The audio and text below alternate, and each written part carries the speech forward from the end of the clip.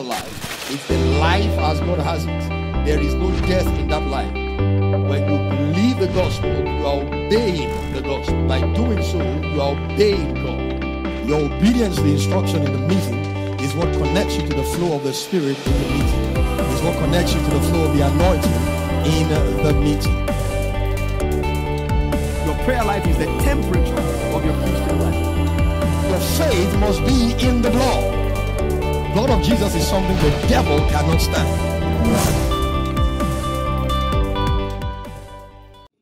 Shout your loudest amen, somebody. John 14:16, quickly. John 14:16. I will pray the Father, and He shall give you another comforter, that He may abide with you forever, even the Spirit of truth, whom the world cannot receive, because it seeth Him not, neither knoweth Him. But ye know Him, for He dwelleth with you, and shall be in you. The Holy Ghost will always be with us. Is somebody listening to what I'm saying? The Holy Ghost will always be with us. You know, Jesus carried the consciousness of the Father always being with Him. In John 8:16, I want you to go to John 8 and verse 16. The Lord Jesus speaking said, and yet if I judge, my judgment is true, for I am not alone. He said, but I and the Father that sent me. I like the way the NLT puts it. He says, and if I did, my judgment would be correct in every respect, because I am not alone. The Father who sent me is with me. You see the same in John 16:32. The Lord Jesus makes it clear again, behold, the hour cometh, yea, is now come, that ye shall be scattered. This was towards the cross. He said, every man to his own. He said, and shall leave me alone. Notice this, and this is what I wanted to pay attention to here. Jesus says, there are times men leave us alone, but in those moments, Jesus is conscious of the fact that even though the disciples would leave him alone, he was conscious of the fact that God was still with him. And notice what he says. He says, behold, the hour cometh, yea, is now come, that ye shall be scattered, every man to his own, and shall leave me alone. And yet I am not alone, because the Father is with me. Somebody say, the Father is with me. Say boldly. Say, the Holy Ghost is with me. Come on, be bold, be bold. Say, the Holy Ghost is with me. You know, we sing that song, be bold, be strong, for the Lord thy God is with you. I'm bold, I'm strong, for the Lord my God is with me.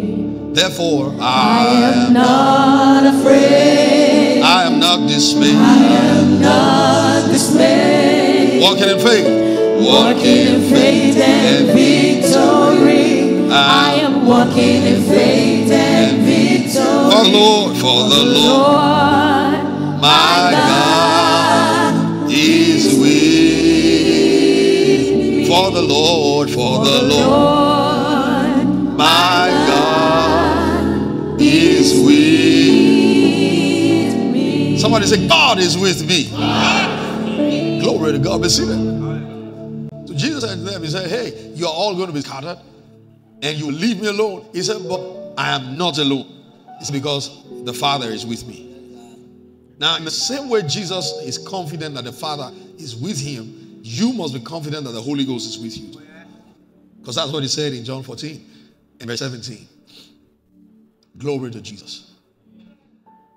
He said, even the Spirit of truth whom the world cannot receive, because it seeth him not, neither knoweth him.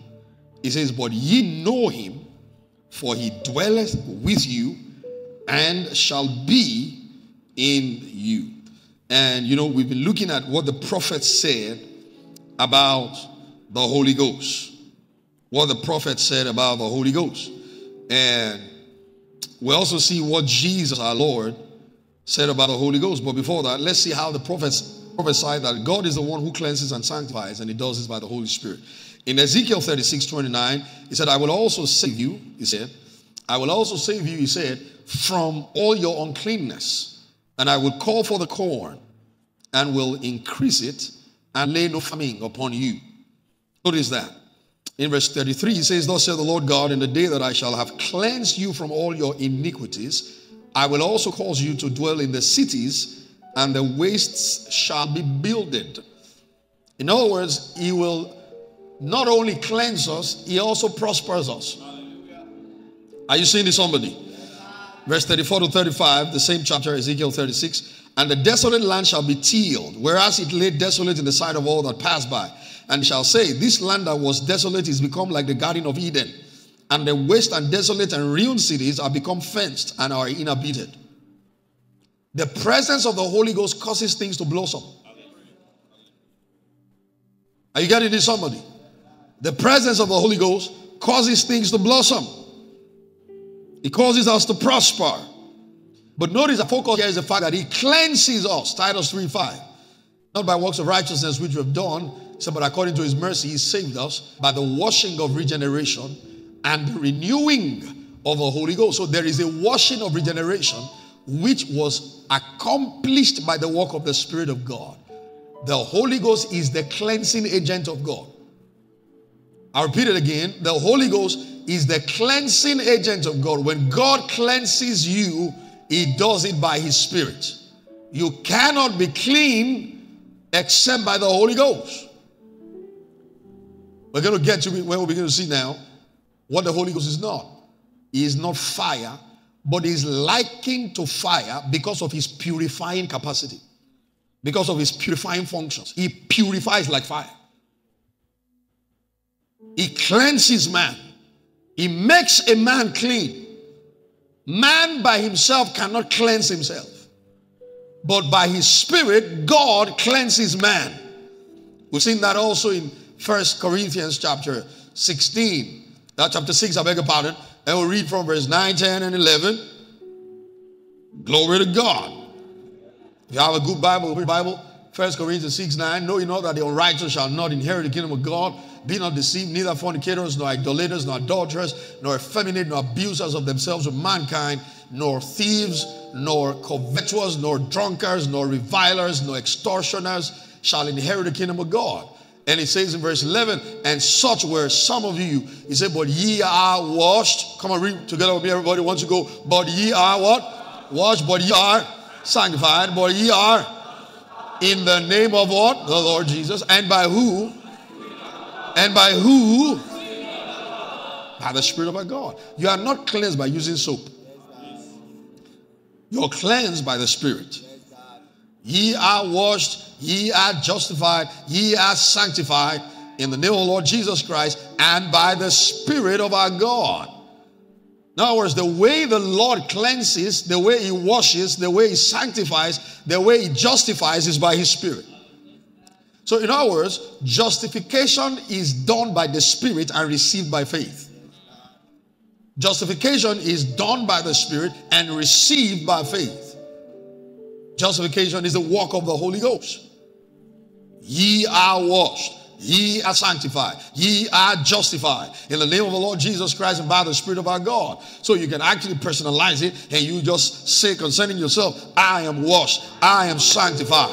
I am justified in the name of the Lord Jesus and by the Spirit of our God. Somebody say, I'm washed. I'm sanctified. I'm justified. Say it again. Say, I'm washed. I'm sanctified. I'm justified in the name of our Lord Jesus and by the Spirit of our God. Shout amen. Someone. Woo, be seated. Glory to God. Did you know that that's something you've got to keep declaring and meditating on if you're going to live in holiness and walk in righteousness? Rather than the devil pounding that falsehood and deception into your mind and telling you, you good for nothing, waste of redemption. Never will you change. You're just doing the same habit again and again and again. Many years ago, I heard Brother Keith Moore share a testimony of a man who was struggling with a cigarette addiction. And a man came to him and said, Brother Keith, I've tried everything. I've prayed and fasted. I just can't help it. I just keep going back to these cigarettes and all that. And Brother Keith said to him, that's the problem. You've been trying. Quit trying. He never told you to try to stop it.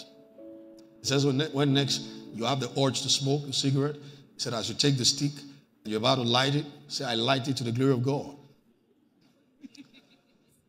And see how it feels when you say that. He said when you take it and you still go ahead and light it and you puff, he said at every puff begin to declare, I am the righteousness of God in Christ Jesus. I am the righteousness of God in Christ Jesus. A few weeks after, the man came back. He said, I didn't realize when I stopped. The taste died.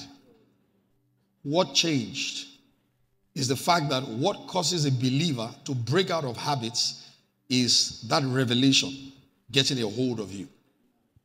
Because the reason you're doing what you shouldn't do is because there is a wrong perception of you that is established inside your mind. And you need to cast that imagination down. Now, somebody say, you mean by just saying those things I'll be free? Well, you got to walk in the Spirit. You wake up every day, pray in the Holy Ghost. Pray in the Holy Ghost. You know, because if you are not walking in the Spirit, when the urge to smoke comes, and you're like, I'm the righteous, you won't even be able to finish that righteousness. It's the secret that you will finish. There is something behind that. You get what I'm saying? And recently I heard him just a few days ago saying how somebody else recently shared the same testimony. How he dropped the cigarette by doing the same thing. But don't forget, the same thing here means there is a walk with God that undergirds that activity. Did you see this now? That undergirds that activity. Brother Hagin said a man came to him, prayed for the man. The man had been, he was a psychologist and then, psychologist. And he had been reading some books and some spirits began to torment him. And he became a pedophile. And all that kind of stuff.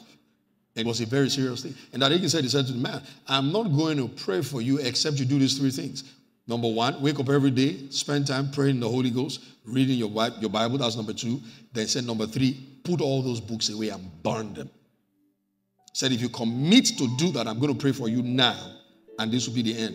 He said, the man said, I commit, I'm going to do that. And he said, he prayed for him. 2 years plus later, in another city where that Hagin was ministering, he said, this man walks up to him smiling. At that time when he came for prayer, his wife had left him because of all the stuff he had got himself involved in. And 2 years plus later, he came smiling with his wife. And he said, Brother Hagin, you prayed for me, remember? I made a commitment, and just as I committed, I stopped, I burnt all those books. I wake up every morning, read the scriptures, the epistles particularly, and then pray in the Holy Ghost. And he said, you know what? All those things left me. All those things left me. You see, what God has told us to do is not hard. We just have to commit to do it. Because when you walk in the Spirit, it cleanses and purifies even your conduct. Even your conduct. Are you seeing this, somebody? He is the agency of purification, sanctification, cleansing in the life of a believer.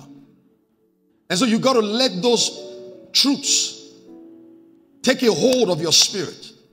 It's not going to take a hold of your spirit if you are not going to continue in it. If you continue in my word, then are ye my disciples, Jesus said, John 8:31. It is when you continue in the word that the word has a chance to change your life. The same thing you see in James 1:25. Whoso looketh into the perfect law of liberty, did you see, and continueth therein. Did you see? And he's a doer of the work.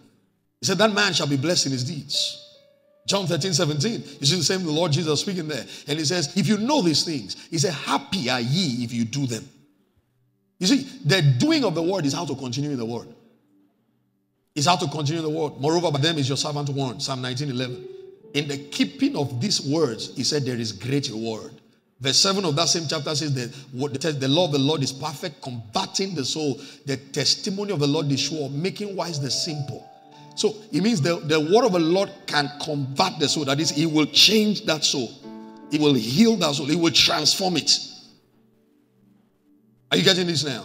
And this is the work of the Holy Ghost. Never forget this. The Holy Ghost walks with the word. The Holy Ghost walks with the word. He walks with the word. So when I begin to stay on the scriptures and meditate and speak them to myself, that I am washed, I am sanctified, I am justified. Which was the intent of what Paul was saying to the Corinthians. He's trying to say to them, you're behaving in ways that are inconsistent with who you have become. That what you're doing is what those who will not inherit the kingdom do. So he's trying to say, don't you know that you were like them? You were like that. And I was saying to them, what you are doing now is unlike who you are. So he's trying to juggle their memory, as it were. So he begins to say to them, you are washed. You're sanctified. You're justified. Washed people, sanctified people, justified people don't fornicate. Oh, come on, I can't hear your yes here. Washed people don't tell lies. Did you see that? Washed people don't go to parties and get wasted. I didn't get your yes on that. They don't. We don't. Oh, come on now, be bold. Tell your neighbor, say, we don't. We don't. That's how you got to be bold. Even if the person you're sitting next to is somebody that is your sinning partner.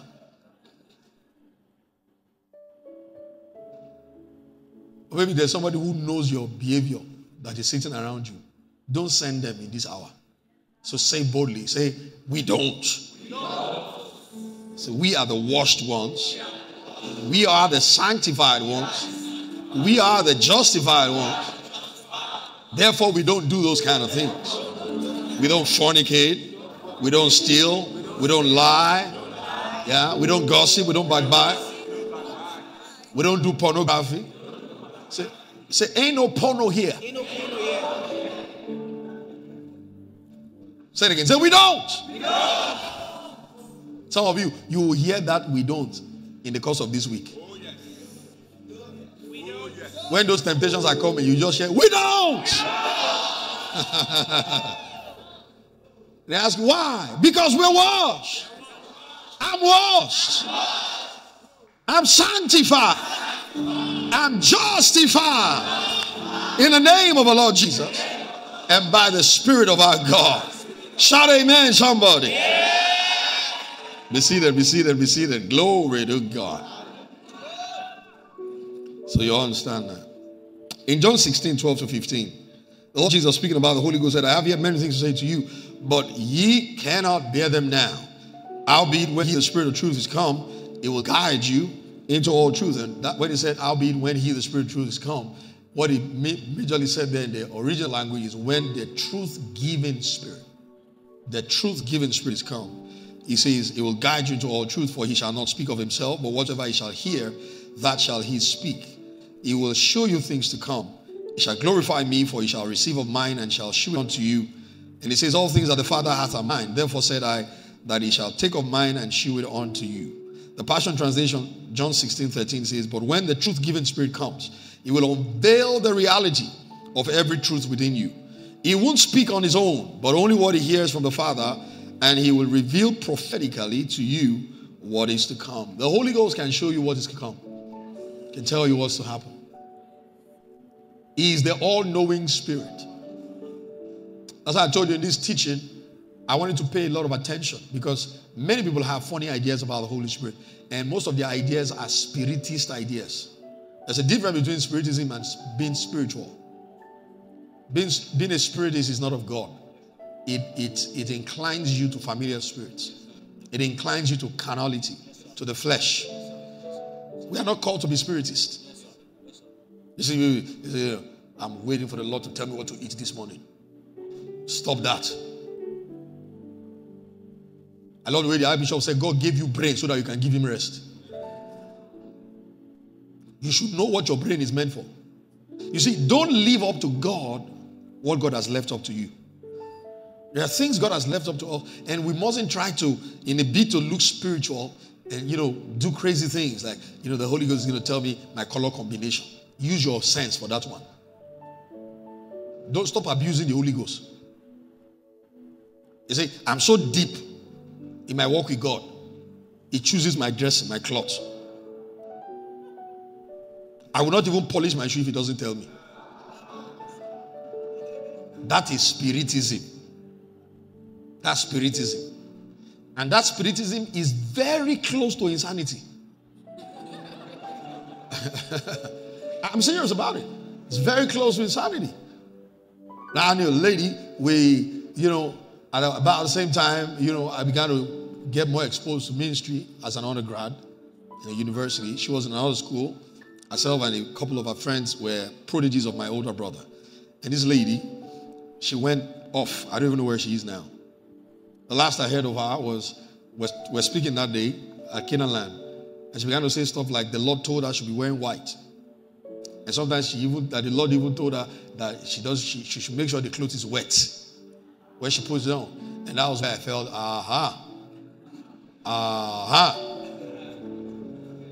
want to get you.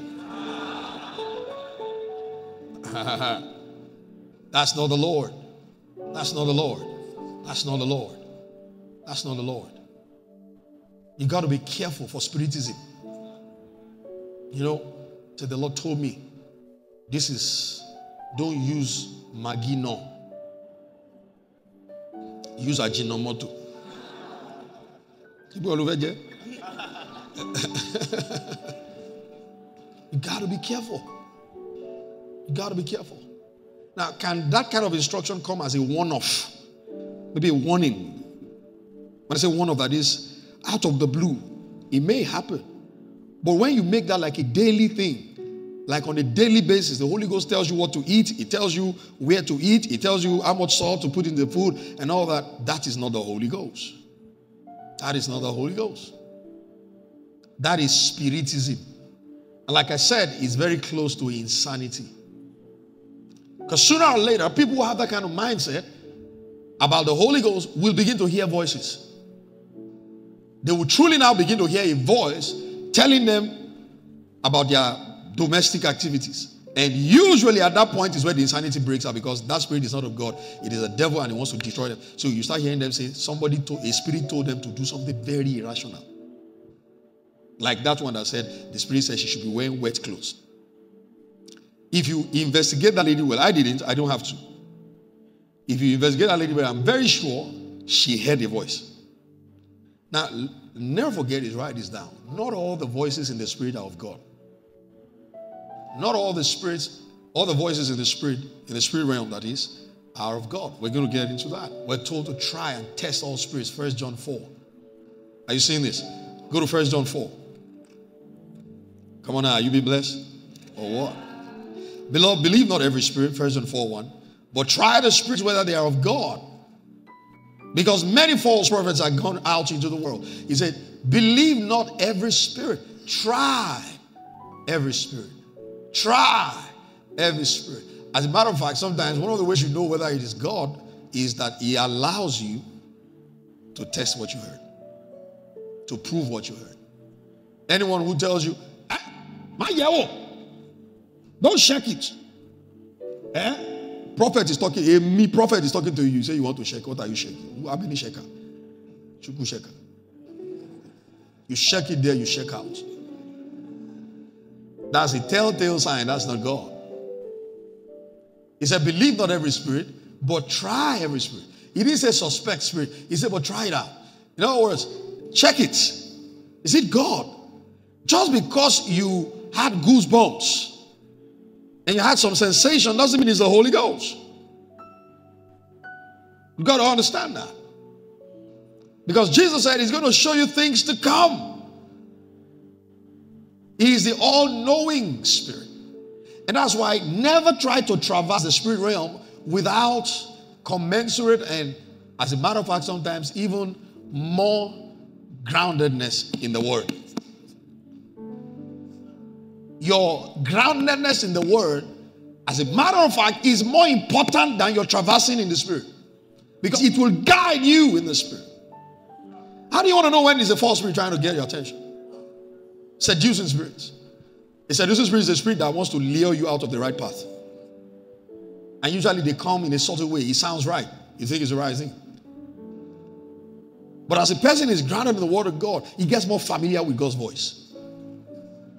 Very familiar with the voice of God. And you can tell, man, this can't be God. This is not God. This is not God.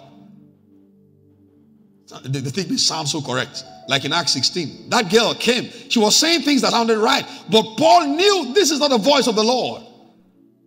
So he rebuked the familiar spirit. Cast that devil out of that girl. You know what that spirit came to do to Paul? It's a seducing spirit. He came to lure him away. Any spirit that comes to pamper your ego is not God. It's not God. I can tell you that. Forever.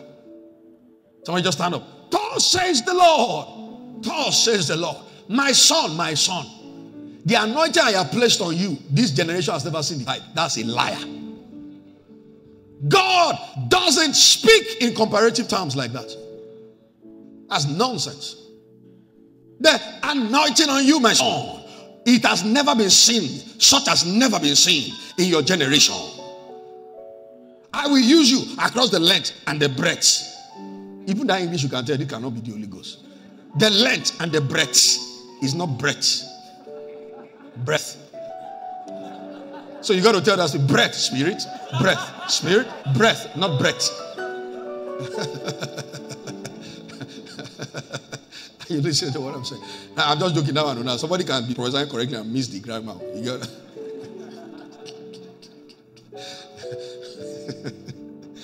But I'm telling you, that kind of prophecy, what is it doing? Is servicing your ego. And what is it trying to do? It's trying to lure you away. That is a tongue of flattery. The Holy Ghost doesn't talk like that. Say, my son, I'm going to glorify you in this generation. I will so glorify you. Yeah? And some of you are wondering, can't the Holy Ghost talk to me like that? No, he won't. He doesn't glorify you. He glorifies Jesus. Oh, come on now. Are you listening to me, somebody? And maybe some of you have received some of those kind of prophecies. Throw it away. You might as well just forget about it. Say, my son, I'm going to lay my hands on you. Oh, you will do more than Adeboye, more than Wigglesworth, more than Egi, more than T.L. Osborne combined. The word we know you came. Oga? No, because they talk to you. That one when you hear, so if you follow him, arrow straight. That's where you land. God doesn't come to buffer your ego. Buffer your ego. Say, your family, you are the star. Thus says the Lord, the star has come. The star of your family. You are that star. You are the star. My son, can't you see you are the star? You are the, you know that kind of problem. You even add that laughter. You are the star. You know that laughter is the devil that is yaying you already. Say, just believe me so I can finish you. How did the Lord speak concerning Paul and Barnabas in Acts 13? Did he say, the word has never seen such an apostle like you before? No. Would Paul become like that? Yes. But was that how the Lord communicated it to him? No. Separate to me Barnabas and Saul for the work, not for glory. For the work. For the work whereunto I've called them. In Acts 20, he said, I go to Jerusalem bound in the spirit, not knowing what will befall me there, except that the Holy Ghost witnessed to me that bonds and afflictions abideth me there. The Holy Ghost doesn't come to begin to tell you all those kind of, sweet things to massage your ego. No. And even though he says it's bond and affliction, there was comfort in those words. Because he had earlier told him, I will deliver you from the Gentiles. There was no time in the ministry of Paul. The Holy Ghost began to use comparative languages to say, Paul, you will do more than Peter. You will write more epistles than Peter. Even though you came after all of them, you never saw Jesus, but you will see something. When you hear those kind of prophecies, beware. Beware. And I repeat it again. Any of those kind of prophecies that you have ever received, throw it away. You might as well forget about it because it's not useful for you. It's as useless as twinkle, twinkle, little star. I wonder what you are. That is what you have been carrying around in your life. And they've told you, my son, don't worry. One day you will go to a church. And when the pastor is ministering, you will see that star. He will give you the microphone and say, you are now the general overseer. Not be here. Find another church. So listen to me. Those kind of crazy things. In other words, the Holy Ghost does not do self-seeking things. No. Look at it again in John 16. Please be seated. Got a few minutes left. And look at it again. What the Lord Jesus said about him in verse 14. He shall glorify me. He didn't say he shall glorify you. He shall glorify me, for he shall receive of mine and shall shew it unto you. The end point of all revelation is the worship of Jesus Christ. Did you see that? He said the spirit of prophecy. Did you see that now? The testimony of Jesus is the spirit of prophecy. All manifestations of the Spirit must testify to Him and then edify us. Testifies of Him and edifies us. Are you seeing this now? It's not for our glory to make us feel big and all of that. No. If anything at all, when words come from the Lord about us and what He wants us to do and the graces He has placed upon us, it humbles us. I don't know about you. Sometimes I'm just on my own, just meditating and just fellowship with the Lord. And sometimes the Lord is speaking to me about the things He wants me to do and the grace He has put upon me. It makes me cry. It doesn't make me feel like, hey, I'm a big man. I'm in tears sometimes. Like, wow. The call of God humbles me. You know what I'm saying? Because it's a call to serve. It doesn't have all these emotional, egotistic attachments to it. I'm going to raise you to build the biggest congregation in the world. That's a lie. That's a lie. I'm going to raise you to hold the biggest crusades in the world. That's a lie. God doesn't speak in comparative terms. There is nothing like the fastest growing church. How many churches do you know? You don't know all the churches in the world. How do you know your own church is the fastest growing church? Who told you that? That's your flesh. The Holy Ghost doesn't talk like that. Check your Bible. Look at the book of Acts. Did He speak to any of the apostles that way? Did He ever tell Paul, you're going to have the fastest growing ministry? Never said that to Paul, because that should never be the goal. The goal is to obey God. The goal is to follow God's plan. The goal is to be led by the Spirit of God. And wherever that leads us to, we're fine. Oh, glory! That's the goal. The goal is not to set or break a world record. No, that's not the goal. I'm not trying to break no world record. The pastor of the fastest growing church at the youngest age possible. Are you all right? That's not the Holy Ghost. Even from that word, can you see ego, flesh is getting involved. It's getting involved. It's getting involved. Now, can God use you to do great things that truly breaks record? Yes, He can. But will it be the goal? Never. Never. Because if it is the goal, once you achieve it, you get stuck. You get stuck. You get stuck. Ministry is not about personal achievement. It's about obedience. Loba Shabaka Bahalaba.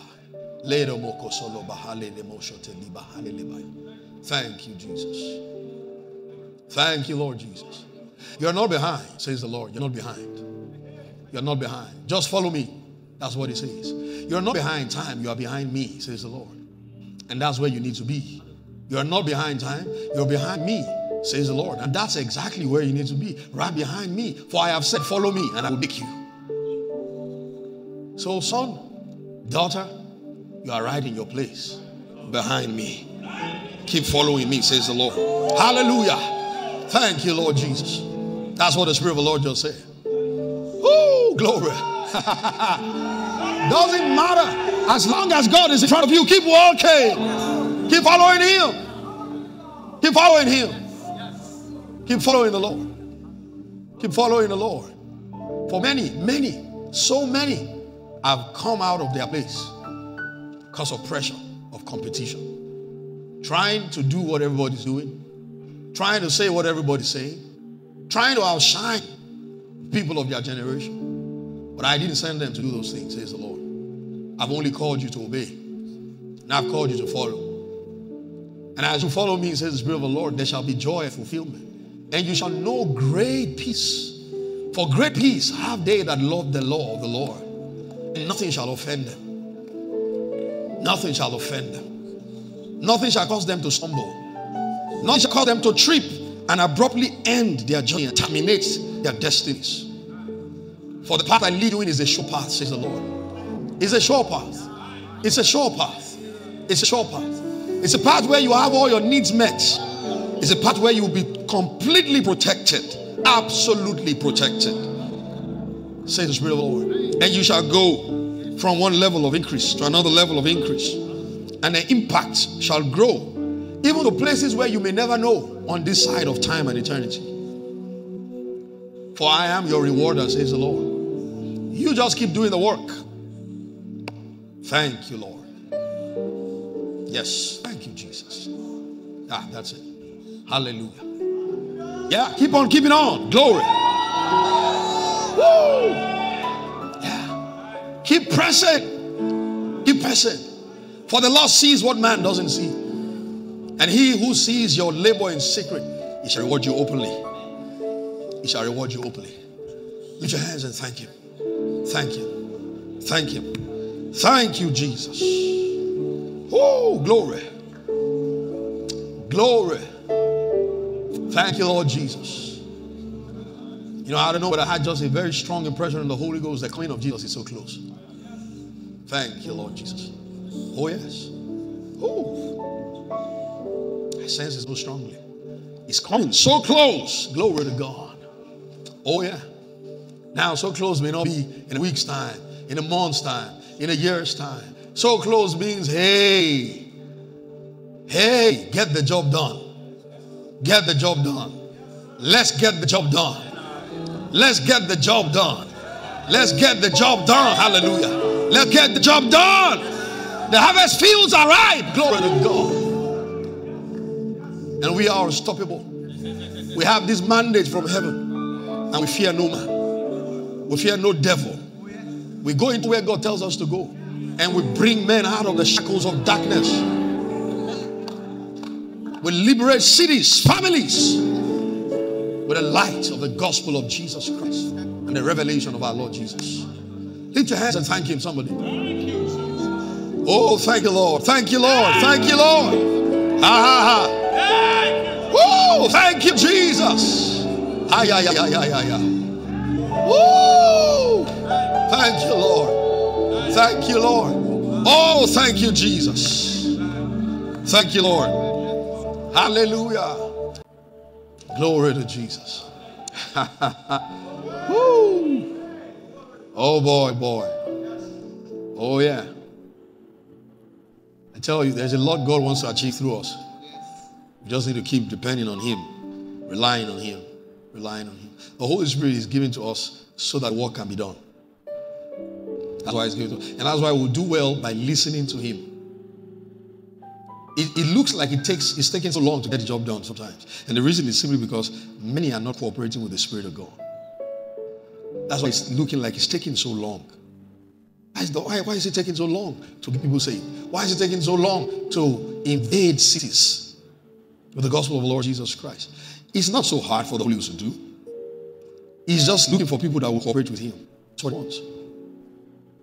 And what we must do in the days we live in is to say, Holy Spirit, I'm here. Use me, whatever you want. Your agenda, not mine. However way you want it. You see the way he led Philip. Thank you, Lord Jesus. One man that cooperated with the Holy Ghost. An entire city came Christ. Acts 8:29. And the Spirit said unto Philip, join thyself to this chariot. No arguments. Just as the Spirit said, he joined himself to the chariot. Just as the Spirit said. Look at that. Then the Spirit said unto Philip. So Philip was a man led by the Spirit. Was a man yielded to the Holy Ghost. And look at the outcome of that life in ministry. An entire city of Samaria that was given to a sorcerer. The Bible says from the least to the greatest, they all believed he had bewitched them. Simon the sorcerer. And Philip got there. In other words, a man yielded, sold out completely to the Holy Ghost and to his influence. Entered that city and set them free from sorcery.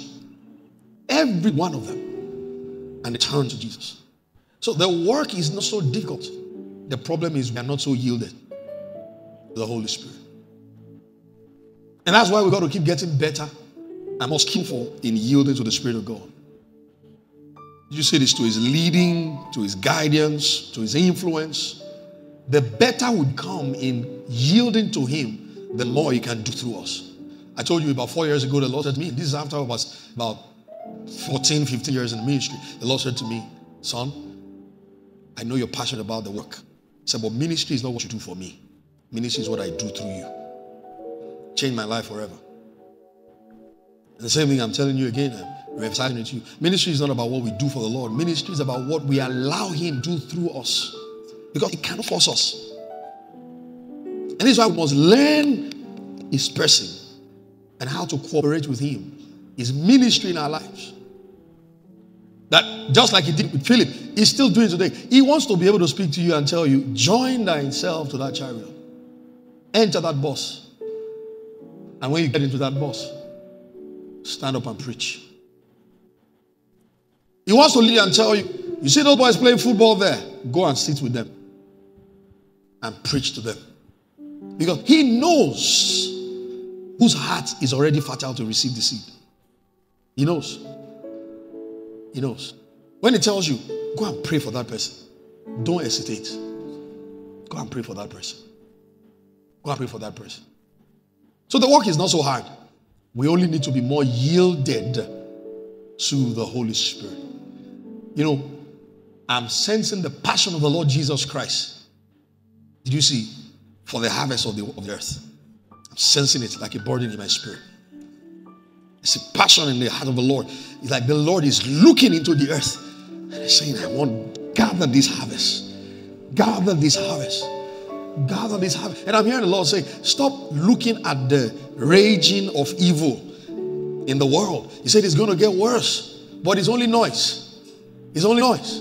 Don't look at what the enemy is doing. Look at what I'm doing. That's what the Lord is saying. Look at what I'm doing. For if you look at what the enemy is doing, you'll be distracted and he will stop you in your tracks with fear. But look at what I'm doing. Don't be afraid to go to places that are dark, says the Spirit of the Lord. Says the Spirit of the Lord. There are places that are dark in the world. Dark places. You must not be afraid to go there. Heralding the gospel of the Lord Jesus Christ. Everywhere. Hallelujah. Glory to God. Glory to Jesus. Lift your hands. Let's bless him. Come on now. Let's thank him. Let's thank him for his word. Thank you, Lord Jesus.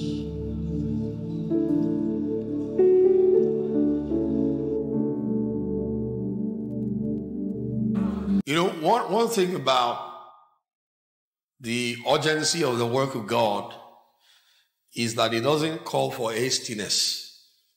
It calls for seriousness.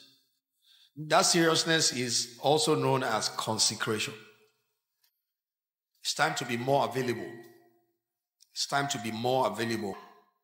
More available. Every consecration brings you to be more available. Consecration leads to more availability. The Lord, I'm available. I'm available. You know, let it be a cry of your heart to the Lord. Lord, I'm available. I'm available to be used to heal the sick. Available to be used to raise the dead. Available to be used to preach, lead men to Christ. Available to be a discipler, leading men to Jesus. Let me tell you, the world we live in is a dying world. It's really dying. The systems are failing. You know, sometimes when I see people, and there's nothing wrong if you want to travel abroad, it's okay. You want to relocate. You need to go to England sometimes. You go into some of the cities.